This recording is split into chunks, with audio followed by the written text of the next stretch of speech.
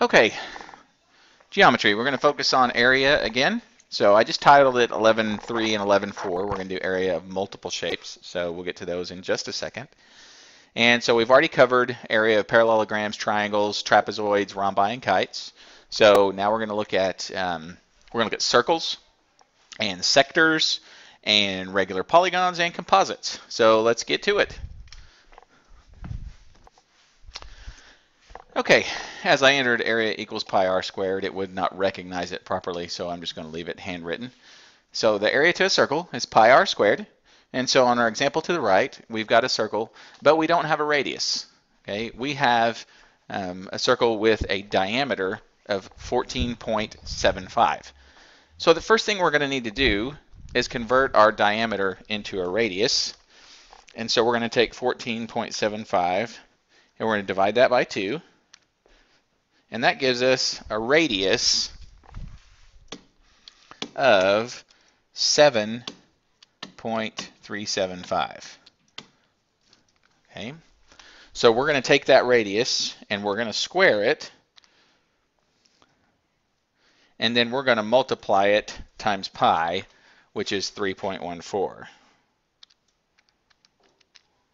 And so that gives us a total of area equals 170.786, and I'm going to go ahead and say that, round that to the nearest tenth. So that's going to give me an area of, oh, I shouldn't write it that way, area of approximately 170.8 square feet, or feet squared. Okay, pretty basic on the circle. And so now we're going to take it to the next level, and we're going to find the area of a sector. Okay, so now, excuse me, let's take a look at the sector. Sector is kind of just what it sounds like. It's a section of a circle. And so we've got a little, oh, if you look at this like a pizza, we've got a little pie missing, a little slice there that's got a radius of 4.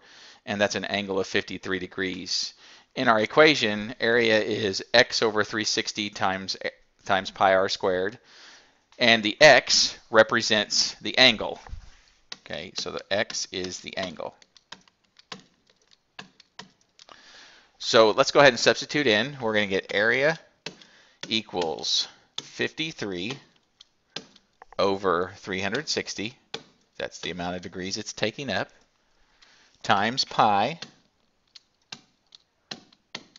times the radius squared. So we've got area equals 53 over 360 times, we've got 16 pi there, so I'm going to take 16 times 3.14.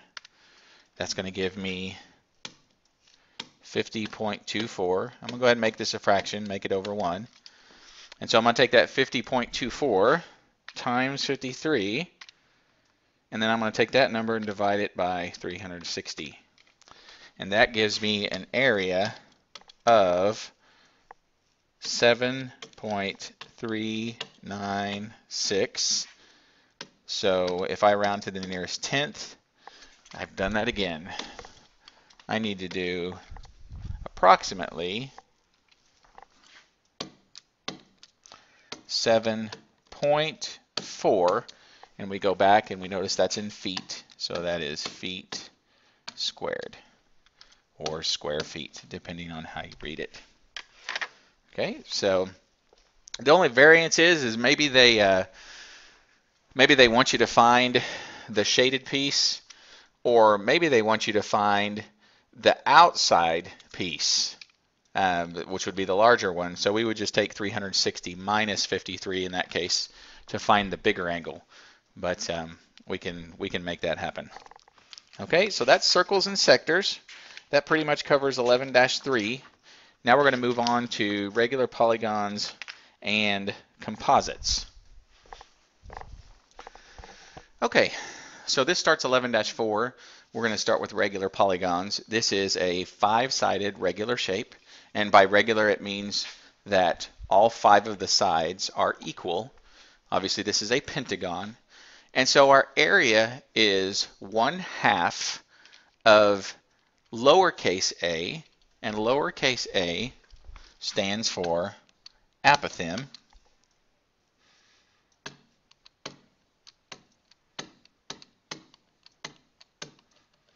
And in this case, the uppercase P is going to stand for the perimeter.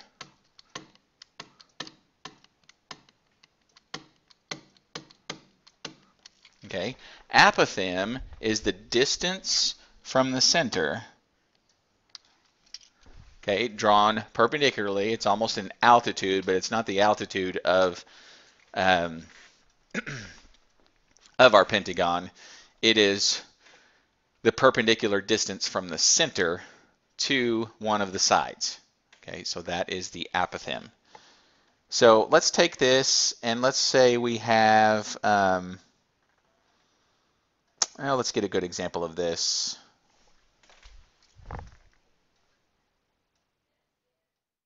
Okay, so I'm going to go ahead and erase this.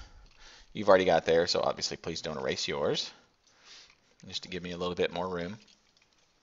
So if this is a regular pentagon, any angle drawn from the center and drawn to the outside is a central angle. Because it's drawn to one of the sides, that means it is 1/5 of the entire interior angle sum.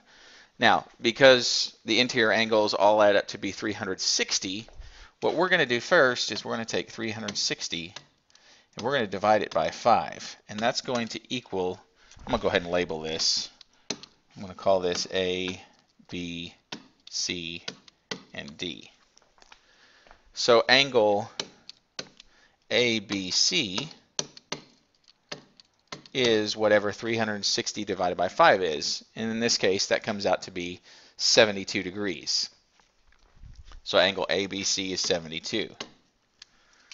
Okay, so if we're going to find area, we need to find the apothem, and then we're going to need to find the perimeter. So I need to think to myself over here, I need to find the apothem, and then I need to find out what AC is, or if I can find DC and double it, that'll give me AC. Okay, so we're going to use a lot of stuff that we've already used before. Because ABC is 72, the apothem bisects that angle, so that makes this angle 36. So knowing what we know in some of our earlier chapters, we can use the sine. Okay, we can use the sine to find out what DC is. So sine of 36, remember sine is opposite over hypotenuse, so that's going to make DC our opposite, which is x, over our hypotenuse of our right triangle, which is 10. And so I get my trusty little calculator here, and I do the sine of 36, and I'm going to cross multiply because that's a proportion. So take that times 10, and then I'm going to, that's going to come out, x is going to be approximately 5.877. We're going to go to the nearest tenth, so that's 5.9. So because that's 5.9,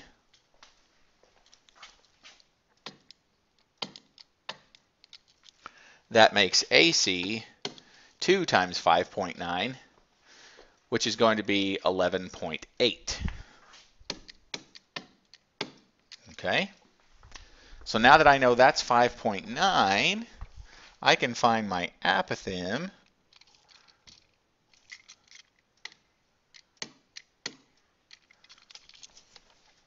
by using a squared plus b squared equals c squared.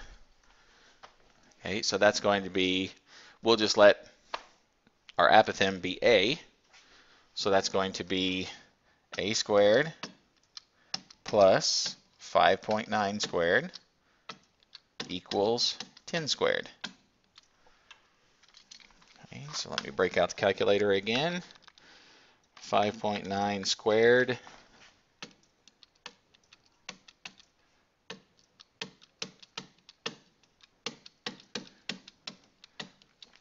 so that's going to be a squared plus 34.81 equals 100. So now I'm going to take 100 minus 34.81.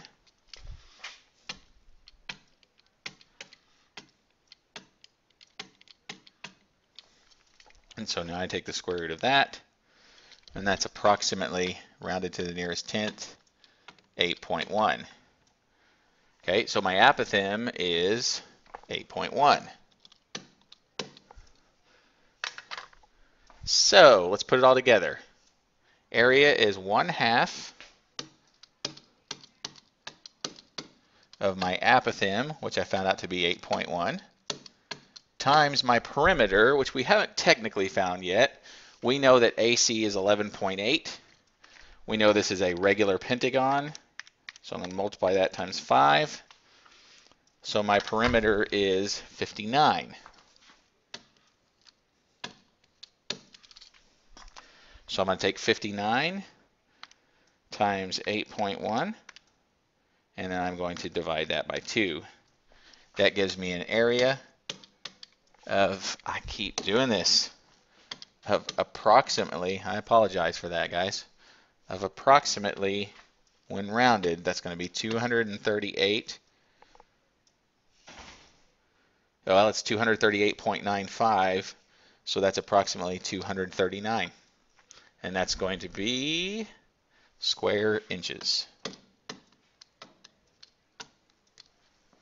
239 square inches. There it is. Okay, so last one, we've taken a little bit of time. Let's get to composites. Okay, so composites are going to take every shape we've done so far and put them all together in different designs. So here we have a semicircle, we have a triangle, and we have a rectangle. Obviously, the easiest one to find right now would be the rectangle. And so, and I'm going to just draw the little shapes over here, okay? Maybe I should draw it vertical like it is. The rectangle is going to be 7 times 4. So that gives me 28 square feet. And it's not a very good F. Okay, so that's pretty simple.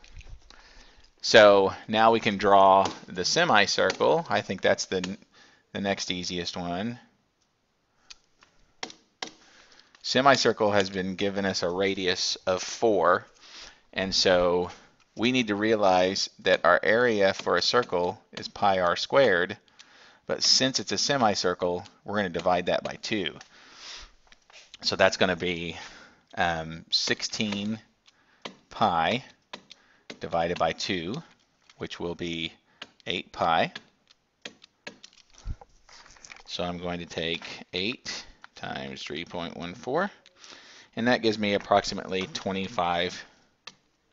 There's an approximately 25.1 square feet. So now I have 2 pieces done. So now I need to look at the little triangle.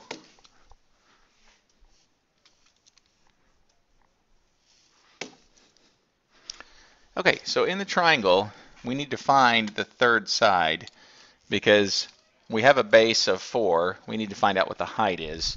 So that's going to be x squared plus 4 squared equals 5.7 squared.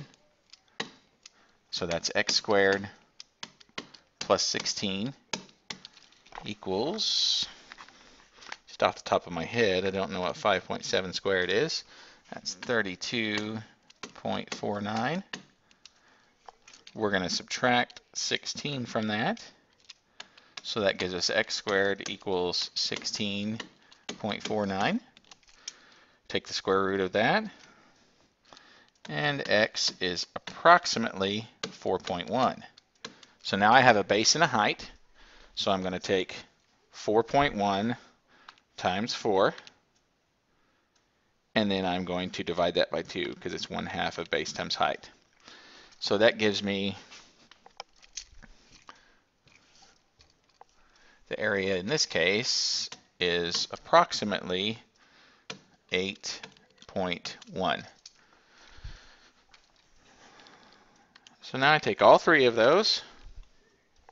I've got 8.1 plus 25.1 plus 28, and that gives me an area of approximately 61.2 square feet. Okay, that should take care of the area of circles, sectors, regular polygons, and composites. About 16 minutes.